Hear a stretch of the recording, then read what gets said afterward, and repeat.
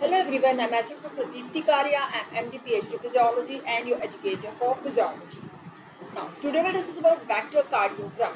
Before starting my class, I would like to inform you all that you will get all my lecture notes in soft copy as well as hard copy. To get the soft copy, you have to download the application Vesalius from the Play Store and subscribe it. And second, to get hard copy, you have to order my book, that is Physiology Notes, which is available on Flipkart as well as Amazon. Also, you can join us in our WhatsApp group. Number is 78638226668. Okay. Link for the WhatsApp group joining, link for my application, and link for the book purchase, Flipkart and Amazon. They all are given in the description box.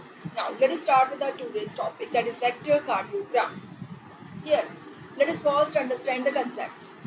During depolarization and repolarization, you can see here there is a wave of depolarization and repolarization which passes through the heart. There is flow of current at every instant.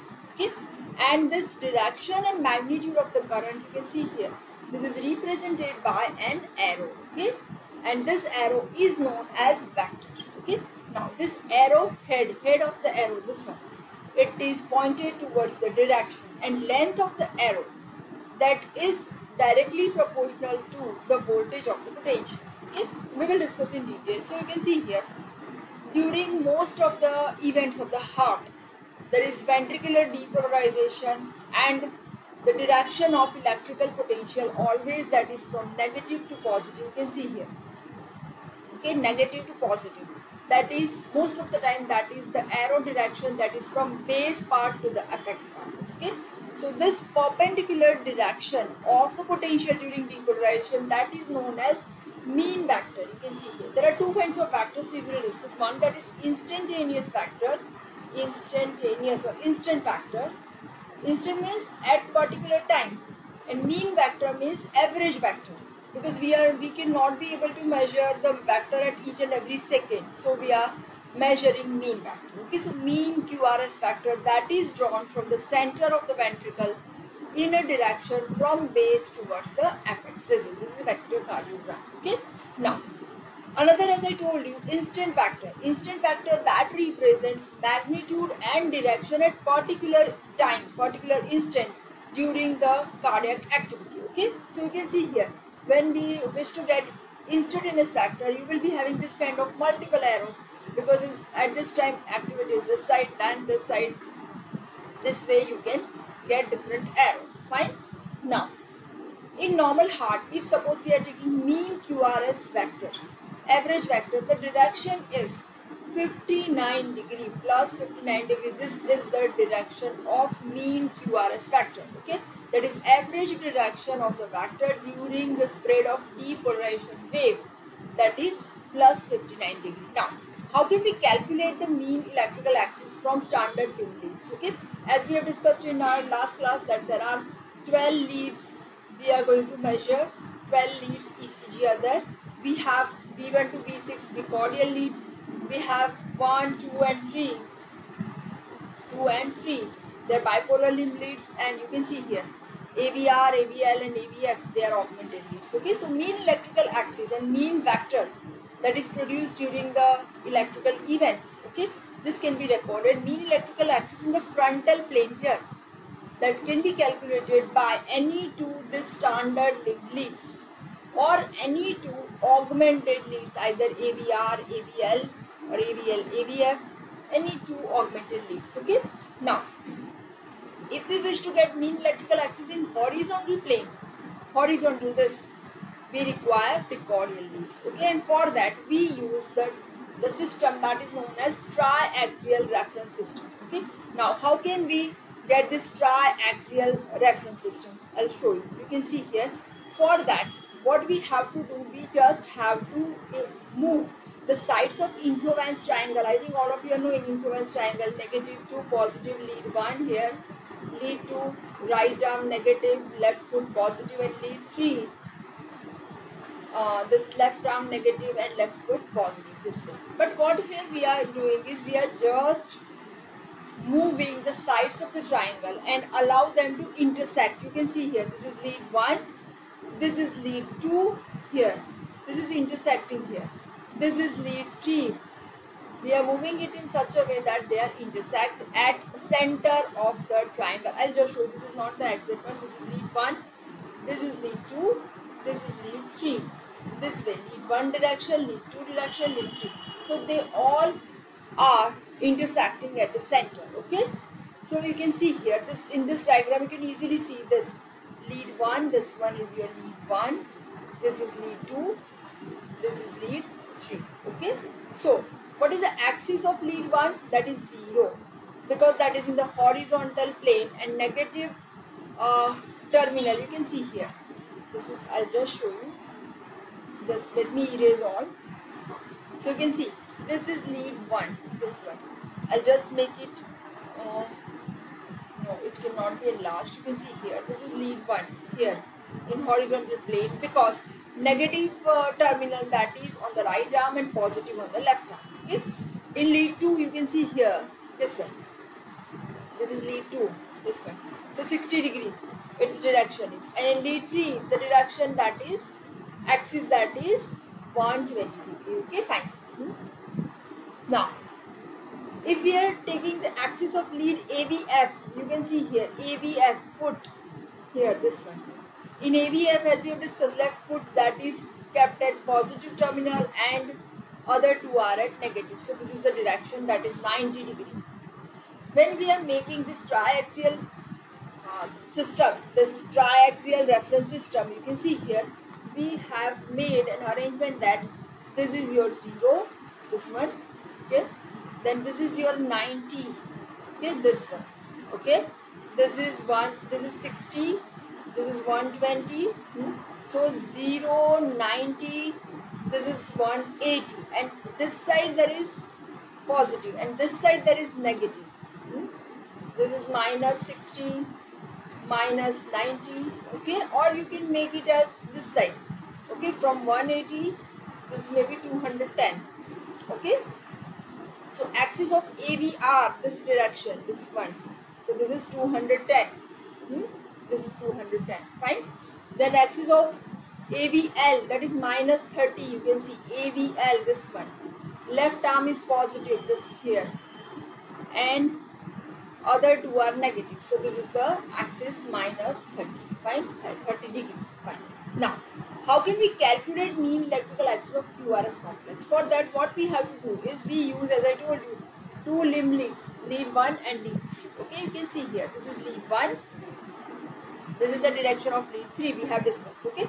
So now find out the QRS complex. You can see here this is the QRS of lead 1, okay. Suppose QRS of lead 1, here Q is equal to 3 small squares, so take it as minus 3 because Q is negative. R 13 small square, but that is positive, so plus, and S having 5 small square but they are negative, so this one, so you will get 5 millivolts. So make a mark here at 5 millivolts, fine. Then now we are making algebraic summation of lead 3. Here Q, suppose it is minus 1, it is only 1 millivolt small square, but it is in negative, so minus 1. R is positive with 15 large squares, so plus 15, and S is 0, so 0, so then it will be 14 millivolts. So make a mark here at 40 in lead 3, and now you can see here make perpendicular lines from this two and join these lines, and you will get the direction of mean electrical axis of QRS complex, okay. So this way we can be able to calculate mean electrical axis, okay. So this is the same thing which I have explained you. This way you can get the mean electrical axis. Now length of the arrow, as I told you, represents magnitude. Easily you can remember L के बाद M आता है, तो length magnitude, and direction D के बाद E आएगा, electrical activity. Direction denotes electrical activity. I repeat, length denotes magnitude and direction denotes electrical activity or electrical axis, okay. Now just a minute. Now we will discuss abnormality in the mean electrical axis. You can see here normal mean electrical axis. This is normal axis. You can see here this one, it is, you can see here, from this also mildly it can be said normal. Otherwise this is normal only, 0 to 90, but in some books they have written that it may be minus 32 plus 120. So if the direction or mean electrical axis of your arrow is minus 30 to minus 90, this is known as left axis deviation. How you will get this? When you are making addition of QRS in lead 1 and 3, you will be having this arrow maybe this side. So if your arrow goes this side means you have left axis deviation. Now what are the causes for left axis deviation? Easily you can remember, left E. E means expiration, at the end of expiration. L for lying down position. Okay, these are physiological causes. Okay, lying down position. Then F for fatty, obese individual. You have in obese individual also you have, these are physiological causes. Obesity, so fat. So this you can easily remember. Deep expiration, lying down, fatty people. Okay, and pathological causes, they are left ventricular hypertrophy, left bundle branch block, and anterior lateral myocardial infarction. What is the reason here? Because if this left ventricle is hypertrophied, what happens? It requires more time and the area is depolarized, and you will find this axis deviation. Okay, so in left ventricular hypertrophy, you have left axis deviation. So you can see here, this is the left axis deviation here. If mean electrical axis is between minus 30 to minus 90.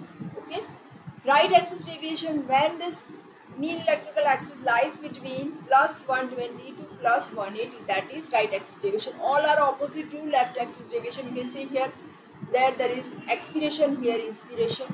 Stand up position, tall lanky people whose heart hangs downward. Then right ventricular hypertrophy because of any pulmonary disease. Right bundle branch block, because of right bundle branch block, delayed activation of right ventricle, and that results in the arrowhead moves from left to right side, and posterior and inferior wall myocardial infarction. So these are all the causes for right axis deviation. Okay, so this is again you can see here. Now another small topic is vector cardiography. Here you can see, when we are continuously recording all the vectors, we find 3 loops here. Okay, one that is loop because of atrial depolarization, second is for ventricular, and third is ventricular depolarization. You can see here, these are P loop, Q loop, and QRS loop and T loop. Okay, so now let us start with the first, P loop. This P loop, that is because of atrial depolarization. This is P loop. Okay, and this is small. Its direction is, you can see, left and inferior, and it gives positive P wave. Then QRS loop, this one, it is due to ventricular depolarization. It is largest one. Its direction, that is, it is directed leftward, inferior, and slightly posterior. And T loop, that results because of ventricular depolarization, and that is opposite to the direction of depolarization here. Okay, so these are 3 loops we can find. Next small topic, that is His bundle electrocardiogram. This His bundle electrocardiogram, here we are measuring the electrical activity of bundle of His, and to record this we just have to insert place electrodes in the form of intracardiac rings. They are placed near the tricuspid valve. For that, what we have to do is we have to pass this ring electrodes through vein to right side of the heart, and that is to be placed in the position near to the tricuspid valve. This is invasive procedure, so not to be done every time. Okay, so 3 or more standard electrocardiographic leads, they are recorded simultaneously. Here you can see we have 3 waves you can find here, A, H, and V deflection. Okay, so here you can see deflection of normal His bundle electrocardiogram. Here you can see A deflection, that corresponds to the activation of AV node first. Then H spike, that is because of impulse transmission through bundle of His, and V, that is because of depolarization of ventricle. Okay, now what is the clinical significance use of the His bundle ECG? Okay, here that is used in patients with heart block. Most of the time there is bundle branch block. To diagnose the bundle branch block, we use this His bundle electrocardiogram. Okay, so here you can, first thing you have to measure intervals. 3 intervals are measured. One, that is PA interval. You can see normal P wave, onset of P wave to the A wave, this one. and this represents conduction time from SA node to AB node, because A, that is because of the depolarization of AB node. Okay, so PA interval, that is one, and normal duration of this PA interval is 27 milliseconds. Okay, then next is AH interval between A wave and H spike, this, and it represents conduction time of the AB node, that is 92 milliseconds, and HV interval, that is time between H spike and V wave. Okay, and this is you can see here, this is 43 milliseconds. Okay, this is the time interval between S spike and E, and that denotes, that represents conduction through bundle of his and bundle branches. Okay, fine. So this is all about today's topic, electrocardiogram, as well as I have also discussed his bundle electrocardiogram. Okay, thank you so much. We are not going in detail of this topic. We will discuss in our next class. Okay, so here I am ending. Uh, Again, if you wish to get soft copy of all my lectures, you can download the application Vesalius and subscribe for the same. And if you wish to get hard copy, you can get my book Physiology Notes, available on Flipkart and Amazon. And you can also join our WhatsApp group. Link for all that is given in the description box. Okay. Thank you so much. If you like my video, you can like it, you can share with all your friends, and subscribe our channel. Thank you.